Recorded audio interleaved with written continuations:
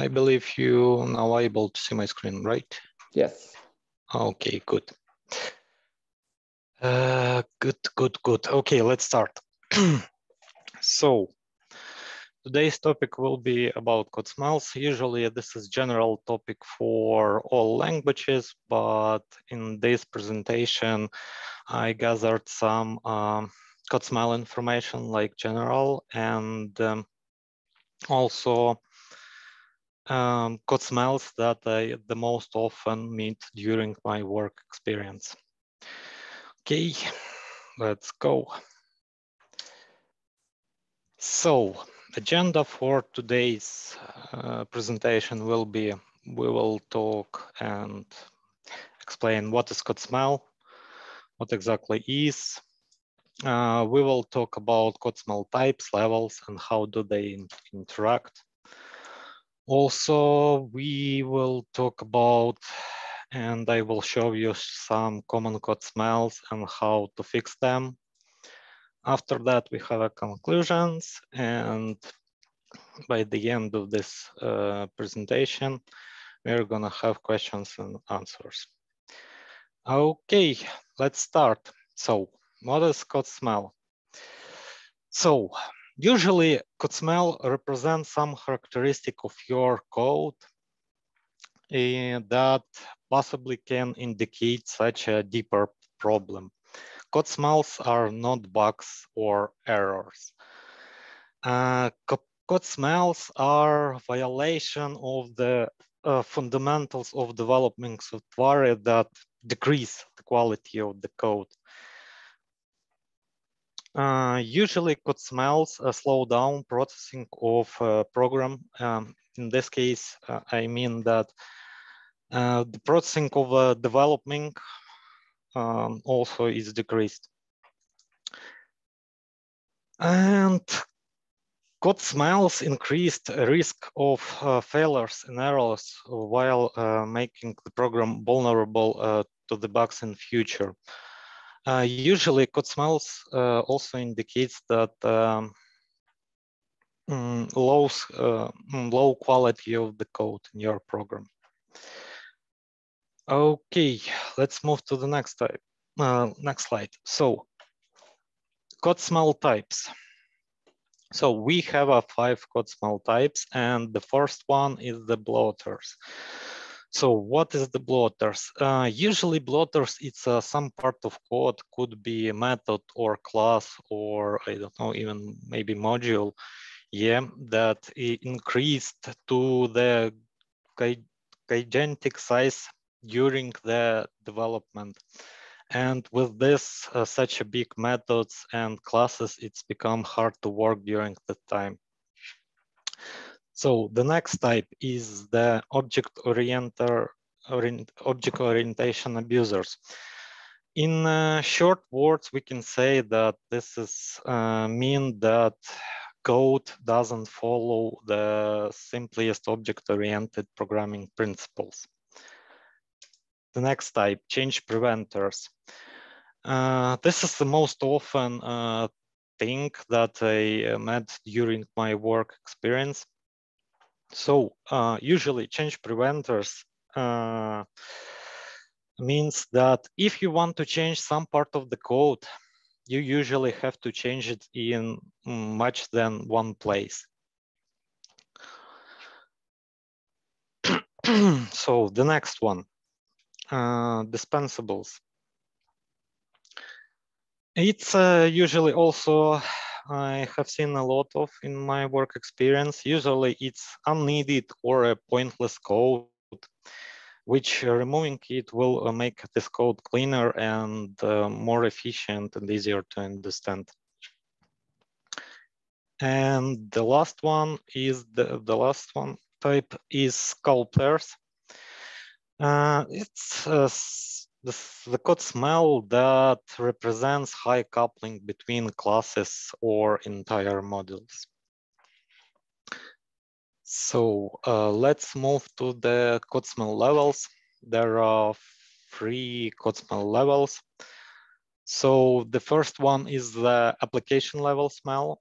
Usually at this level, we see such code smells like mysterious names or magic numbers. We see like a lot of duplication of the code.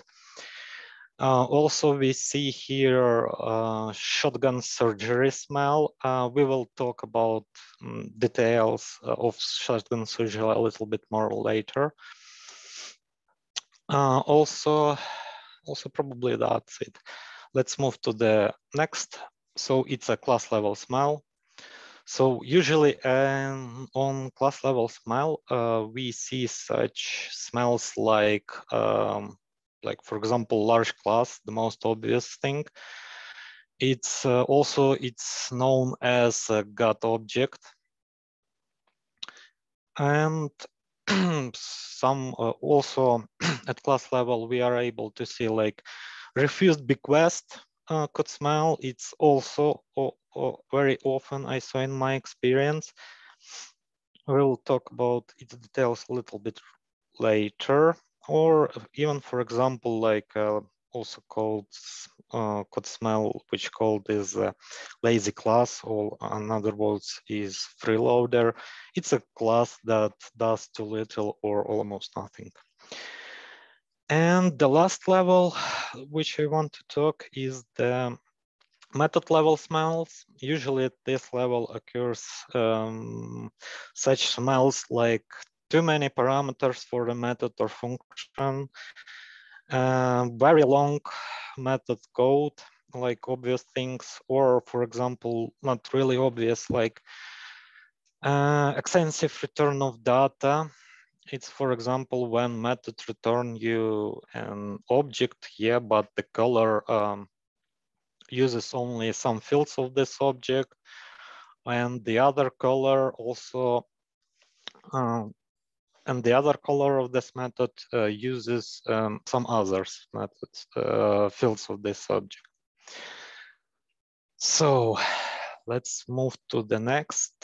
And the next one I created on my own such a table, usually in the sources which you can find through the internet. There code smells categorized in most cases by types, but I tried to make the table and see how types and smells are interact. Obviously, there here is not all the code smells that are present, as I found, and there are over 60 different code smells. And here I show that the most common I meet in my experience. So as you can see, like on application level, we have a shotgun surgery and duplicated code. These two code smells examples you will be able to see in this presentation a little bit later. A large class was skipped for the obvious reason. It's to be class and it's needed to be split into several different classes. So I didn't put it here because size of the slides won't meet the criteria.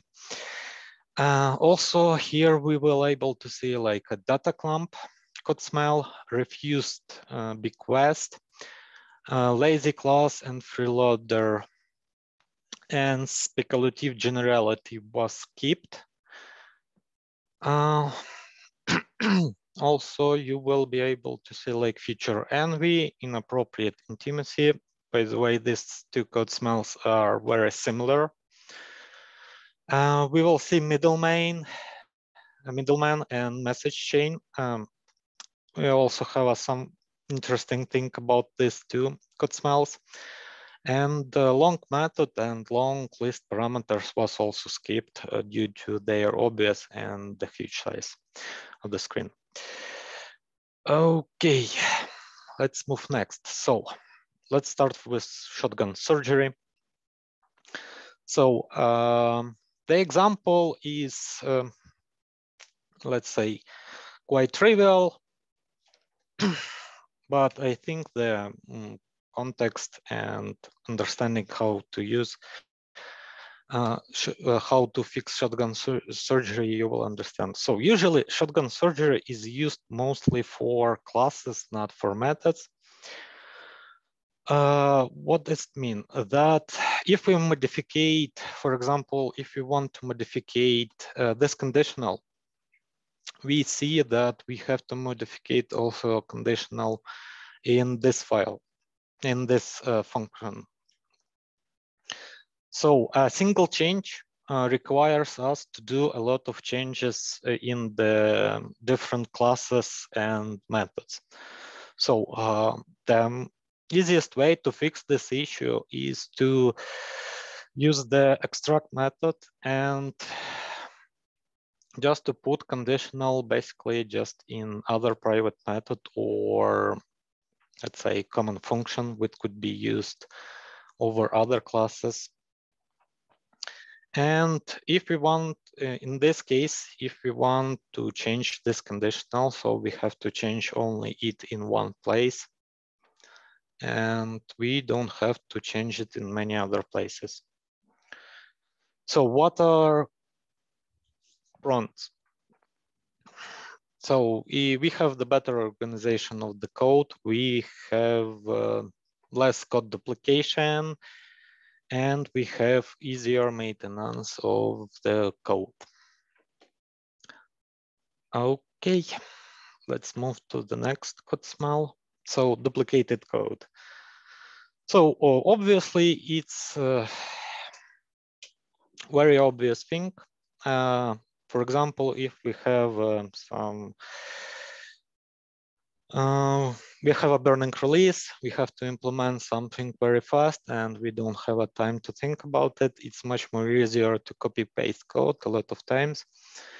And in this case, we have a lot of code duplication, but later in future, we could fix it if we had additional time. So here is a common example, very simple, like we have a object class constructor with two different constructors. And as you can see in this example, we can remove code duplication by calling another constructor in the by calling constructor inside of the other constructor. In this case, code looks cleaner and looks better, as for me. Also, there is one important note that we have to ignore of merging two in the identical fragments of code can make the code less intuitive and obvious. So what are prongs? So the merging duplicating code makes its structure shorter and simplifies it. Also, simplification plus shortness code easier to simplify and cheaper to support it in the future.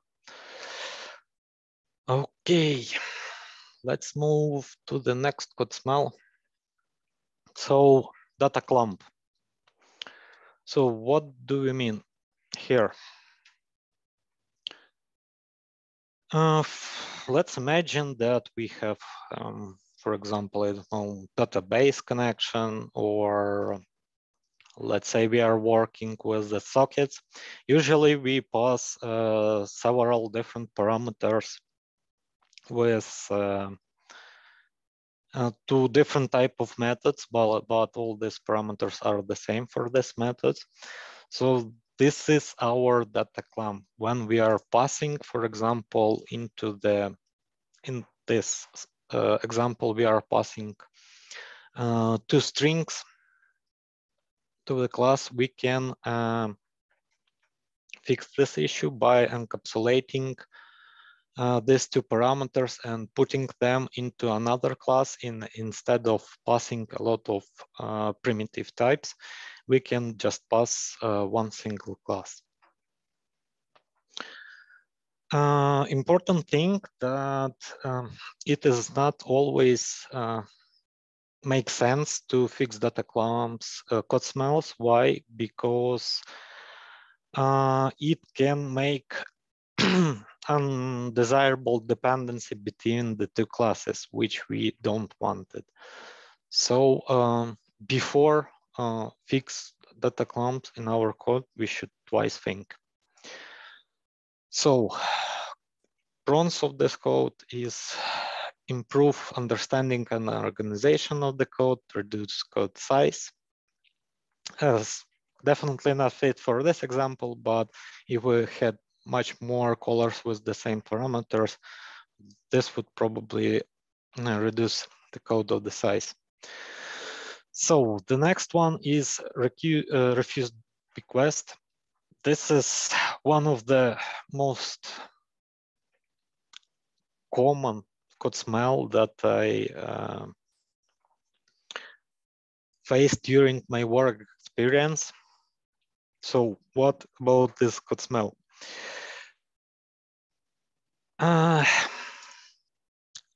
For example, we have a class vehicle and class car and plane inherits from vehicle. As you can see, we could drive a car, but we could not drive the plane.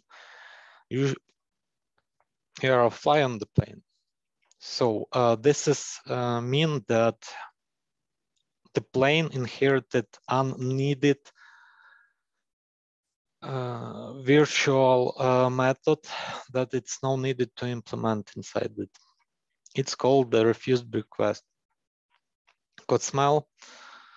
So the most easiest and common proposition to fix it is just to move this drive method to the car class and implement it there, and implement its own method for the plane class. Okay, so pros is improve code clarity and organization, and definitely that's it. So, and these two code smells like future envy and an appropriate intimacy, they are pretty similar. So the future envy is code smell when the method accesses the data of another object more than its own data. And inappropriate intimacy, it's when one class uses the internal fields and methods or methods of another class. So they here looks pretty similar. And as you can see in this example, we have a get full address method, which access data of contact info class more often than its own data. Also, it's suitable for inappropriate intimacy code smell. This is a sign of the code smell, which should be fixed. And the most easiest way to fix it is just move get full address data method to the contact info class. In this case, we are not accessing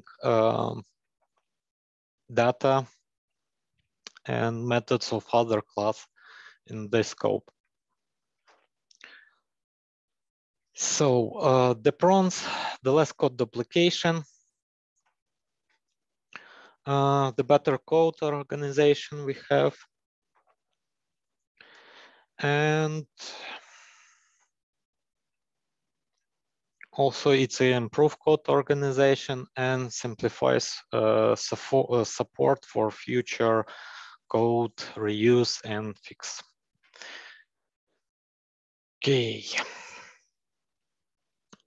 The next code smell is the middleman. So this very interesting code smell.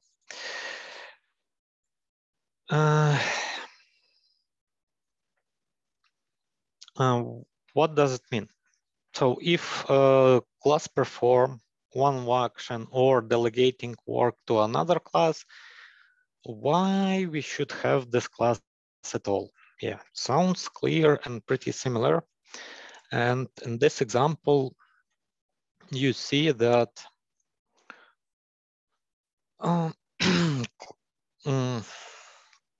client class in zip code method delegate his job to the address class, to his zip code method. It looks something familiar to us, but let's talk about a little bit later. So in some cases, this looks like a middleman. So how we can fix this issue? By fixing this issue, we can, instead of returning the zip code object, we can return address object, and after that we call the direct method of the address object. What can I say? We should ignore middleman in those cases when we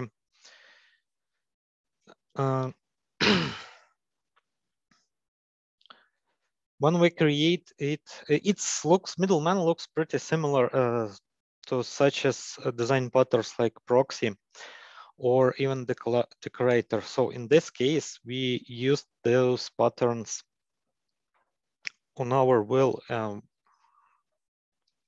And in this case, we should ignore fixing the middleman code smell.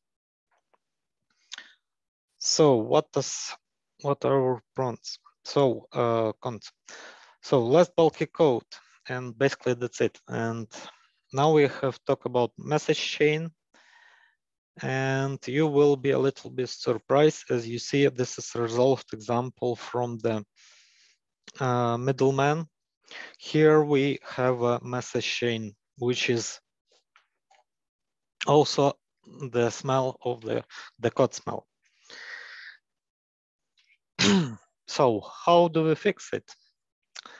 Basically, as you can see, this result of this fixing, we are returning to the middleman. So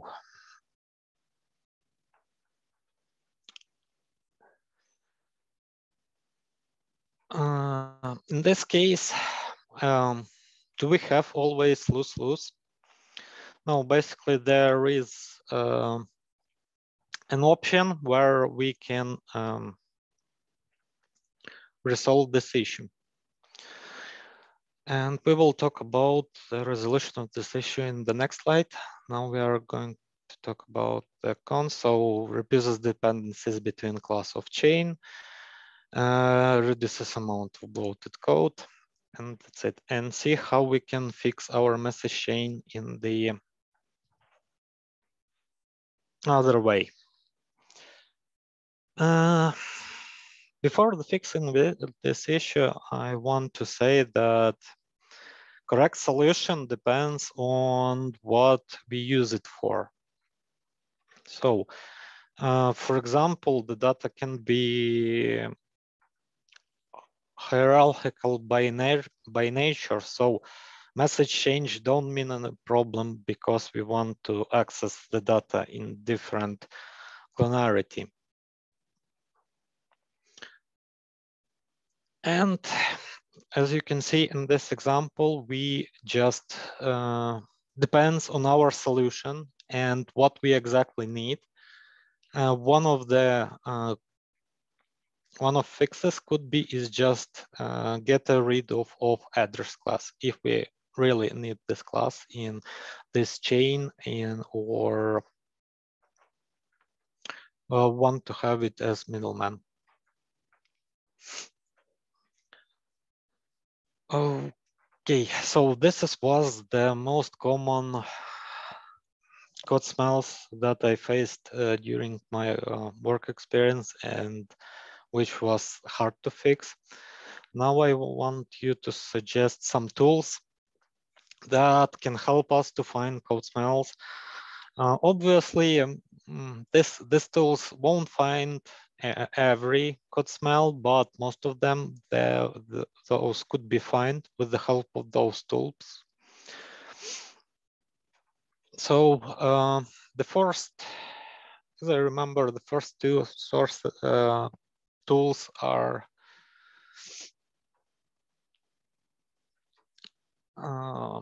you need to pay for them.